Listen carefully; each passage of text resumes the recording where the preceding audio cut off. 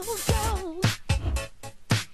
You don't need experience to tell me Matt Welch has been trotting the globe, combing Western Europe for stories that speak to the international libertarian in all of us. We don't live in the only country that hates wealthy people. So, Matt, what is France doing this time? President of France, Francois Hollande, got elected in 2012. He was going to be the anti-austerity French president because Lord knows they've had so much austerity before him. Big Socialist Party guy's been there a parachick for a long time. He thought that what he would do is raise taxes on the rich and basically soak the rich to pay for social programs in France much more than they already have been. Just today or yesterday, the French Constitutional Court approved his proposal to tax people who make more than $1.3 million, 75%. 75%? 75%. Why would you stay in that country if you're getting taxed 75% on your money, regardless of what you make? If your name is Gerard Depardieu, you don't. You go to Belgium, and I think he has Russian citizenship now, and this one really... He and Edward Snowden are dating. Totally dating. This one actually hurts the French national character, Johnny Hallyday, who is their fake version of Elvis. He also has repudiated the country and said that it's punishing people who are successful.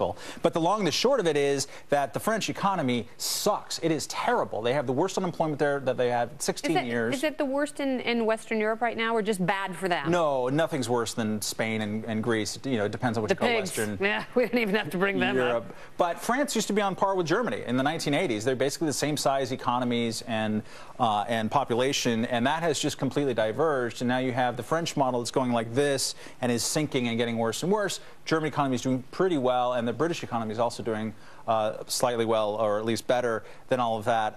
And you just have all this anecdotal evidence of people like my French in-laws. That's why I go to France, not necessarily to comb the world for all these stories, but they're not the most libertarian of people necessarily, but they'll talk about how the local baker refuses to work weekends because he doesn't want to give Hollande money. I mean, it's like straight out of an Ayn Rand novel kind of thing.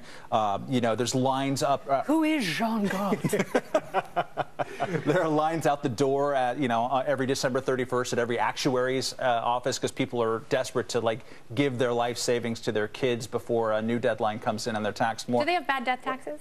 They have huge death taxes are crazy, and you have entire generations. I mean, go to parts of New York, you hear French spoken on the street. I live in part of Brooklyn with a French dual language school that my daughter goes to. You hear more French on the streets than you do any other foreign language. An entire generation, or even two generations of French young people can't find work, and so they're just moving to London, to New York, to LA, anywhere else except France. And while you were doing your tireless sort of investigative reporting over there in France, I don't know if you came across this answer, but I know here, when we've had very punishingly high tax rates for the highest tax brackets, that folks avoid them and that they actually end up paying quite a bit less. Is that happening in France Money as well? is mobile, oddly enough. Sure, yeah, and the richest people are the most mobile. There's a guy, I went to a Swiss-French lawyer dinner here in New York, because that's what you do for fun, the other day.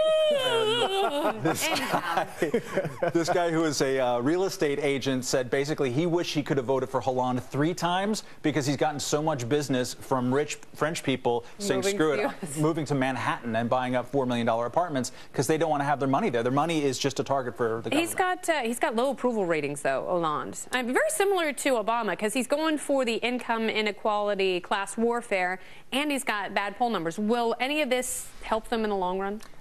Maybe. In the 80s, they had a similar experiment under the previous French socialist president, Francois Mitterrand. He's like, let's nationalize everything, let's do this, we're going to turn things around. What happened was they did this at the same time that Thatcher was liberalizing the economy in Britain, and so within a couple of years it was obvious, the writing was on the wall, this experiment didn't work, this one is working, and so the French started in the late 80s privatizing stuff. So maybe there'll be something like that happening, but I've been observing France for 20 years now and nothing good's happening. Well, yes, North Korea is the only country that has a slightly more liberal economy than France right now. It's not nice. That's not nice at all, and I'm really ashamed that you said it.